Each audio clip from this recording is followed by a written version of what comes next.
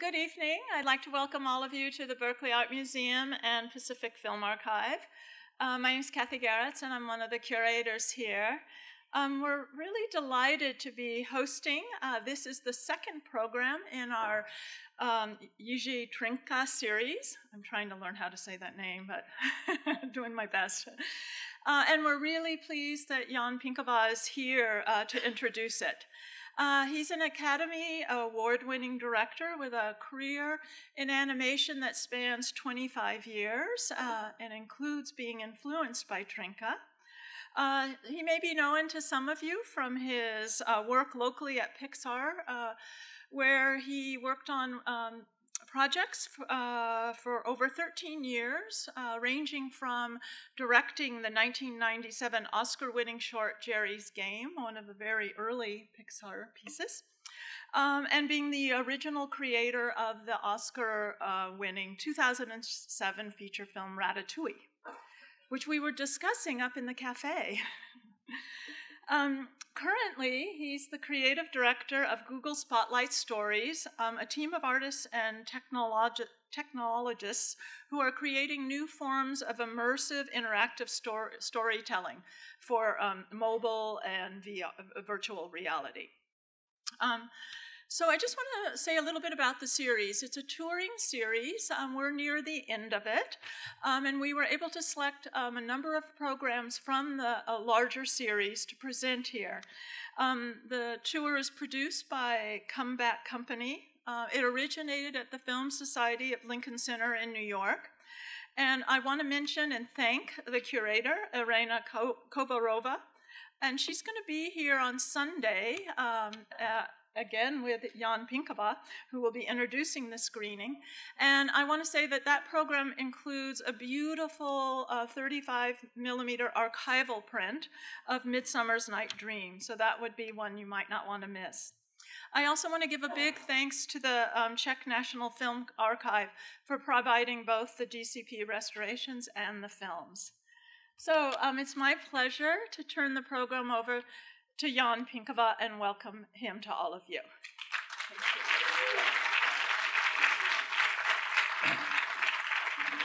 Hello everybody. What a pleasure it is to be here. Thank you very much, Kathy, for that wonderful introduction. I've stuffed the audience with my friends, so I hope it's not going to be a problem tonight.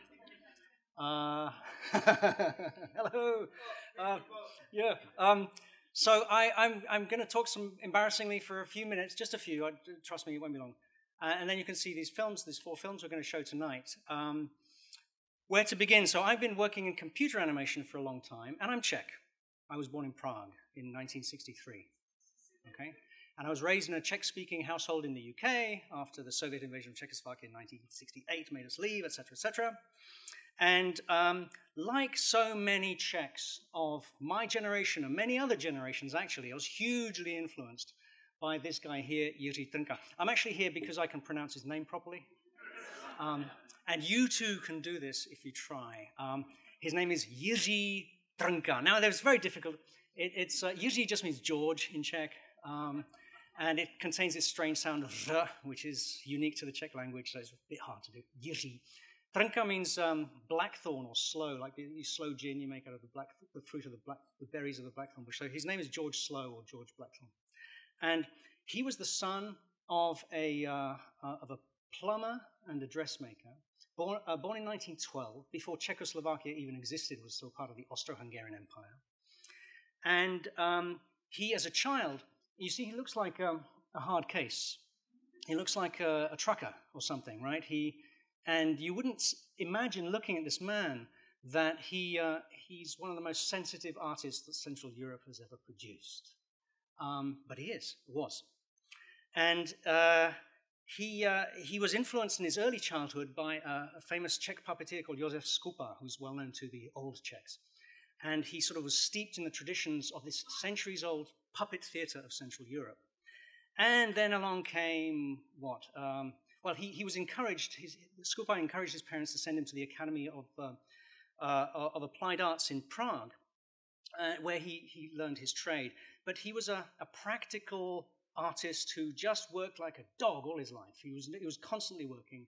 You only see pictures of him never smiling, always with a a cigarette in his mouth, or holding it. And he came out of that school straight into trying to make puppet theatre work. Then along came the Second World. Well, there was the Depression. There was the Second World War. He was born into the First World War. After the Second World War, there was totalitarian communism. Not much to smile about. So he wasn't smiling very much. But he was responsible in his own way for carrying a deeply important aspect of Czech culture. And he was a tremendously talented artist. He was, as I say, a puppet maker in the puppet theatre. He made his living as an illustrator to begin with. He illustrated many, many books, about 130 books or more.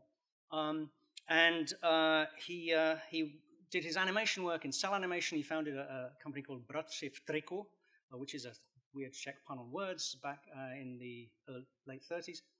And he eventually graduated to puppet animation, which was then his métier, and he made these wonderful films. I wanted to show you, before we see the film, some of his illustrations, because that's what he means actually mostly to most Czechs. So this is the town that he ended up in. He was born in Plzeň, which is where the Pilsner beer is invented and comes from. So what could be more Czech than that? And then he came to Prague. This was the Prague of his youth. This is famous photographs by Karel Plitzka, which are these sort of sepia-toned, beautiful, romantic images of Prague of the 20s and 30s, which were the backdrop to Trnka's life, which is terribly poor and dreadful. And so he was most famous for, in all his output as an illustrator, for the definitive Hans Christian Andersen, which was translated into more than 100 languages, if I'm not mistaken. And these are a few paintings from that. That's the Tinderbox and the Ugly Duckling. And this was all over Europe. And the reason, let me say something about, books. This scared the bejesus out of me when I was a small child. This is from the Emperor's Nightingale. And you can see how Prague affected him as well. Under totalitarian communism, in the good old days of Stalinism in the 50s, everything was censored and controlled by the state. And it turns out that this had sort of an odd side effect. It meant that the people trying to avoid that spotlight of the party retreated to the periphery of the artistic world and so on, and writing and so on. And one area that they were sort of relatively left alone was in children's books, publishing and illustrating children's books. It wasn't as under the spotlight of the party censorship and apparatus. And so what happened is that Trnka was among a very small handful of sanctioned state artists who were allowed to work. And he was the first among equals, easily the best. And this group of brilliant artists illustrated, collectively hundreds and hundreds of children's books. And really what people before my generation after didn't know, that because of the terrible politics, we had the best artists in the country working for us, illustrating the books that we loved as children. So this was, a weird side effect where the culture was sort of withdrawing and preserving itself for the future generations by giving the best stuff to the kids, which is really how it should be, isn't it? Right? That's in a way an ideal thing.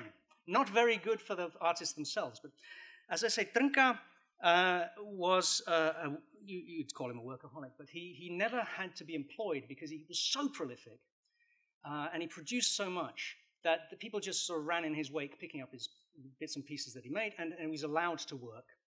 And he was one of the few sources of hard currency export for the communist regime. And his books and films were sold in the West for real money, and that's another reason why he was left alone. Let me just show you a few more pictures. This is from Grimm's fairy tales, which illustrated 1001 Nights. There's the Jan Pinkava's Broučci. It's a very famous Czech story. All these, many, and he made puppets and designed theatre costumes and designed theatre sets. And he was a fine artist as well later on. He did many, many paintings and pastels and drawings and what have you. His graphic work isn't even represented in these images. He was a sculptor. He tried to actually make it as a sculptor in later life. And the Czechs wouldn't take him seriously, and all his stuff was bought up by foreign collectors. A tremendous eye, a unique... Here are some of his drawings and storyboards for a project called the Old Czech Legends, Staré pověsti české, which is some of the traditional or the 19th century revival stories of Czech grandeur in the past. Tremendously prolific artist, and I don't know if we've already screened The Good Soldier Švejk, which is this one here on site. He did three shorts with Jan Verich. You don't know these people. We're going to see tonight. We're going to see tonight on Sunday before the main feature, which will be his Midsummer Night's Dream. The one on the top corner there is The Devil's Mill, which will be shown. And tonight, one of the ones we're going to see is The Cybernetic Grandmother, which I'll talk about in a bit. And here is from the Midsummer Night's Dream. If you're free on Sunday, please come here, if not before, because this is a masterwork, a poetic interpretation of Shakespeare's classic in a puppet theatrical way. And don't these actual theatrical sets under the camera look like illustrations in a book? He choreographed and designed all the work, tremendous work. So, and there he is, looking like a trucker, gently manipulating these puppets. This is the young girl in Cybernetic Grandmother. Just to give you an idea of how important Trnka was considered, it was actually about 20 years ago, because of Geri's Game and Other Things, that I was at the Pacific Film Archive Temporary Theatre up on Bancroft Avenue. And there was a small retrospective of Trnka back then.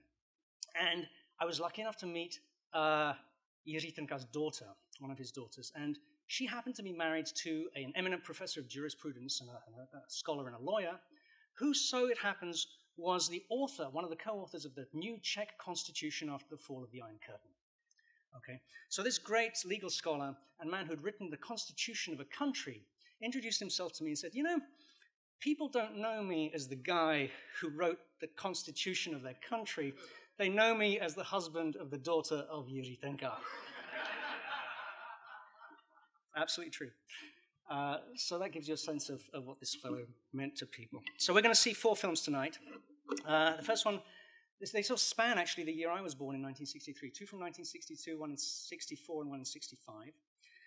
A couple of notes about them, just to put them in context for you, and then we'll watch them and I'll shut up. The first one, Vášeň, translated as passion, or how else would you translate it, as obsession. It's about the need for speed, and Trnka was actually a speed freak. He loved to drive his motorbikes and cars very, very fast. Maybe that was the reason for this thing. I don't know. And it's a sort of experimental, weird, early 60s film. Very interesting. The Cybernetic Grandmother, from a story by Ivan Klima, eminent Czech writer, is a meditation on the horrors of the tech future, which is absolutely current today, if you pay any attention to what's going on in Silicon Valley. And it's a really interesting sort of futurological story from the 60s about a little girl and her grandmother. And I'm sorry to say that I believe that in this digital print, the actual very final few shots are missing, if I'm not mistaken. At least I saw this in Portland a couple of weeks ago, and unless it's been amended, you actually don't quite know how it ended. So I'm going to leave you to guess, when the screen goes black and you can still hear the sound, whether it ended well or badly. And you'll get a sense of the idea from the film itself. And the music is not by Trnka's usual collaborator, Václav Trojan, but by a guy called Jan Horák, who gives it this very heavy,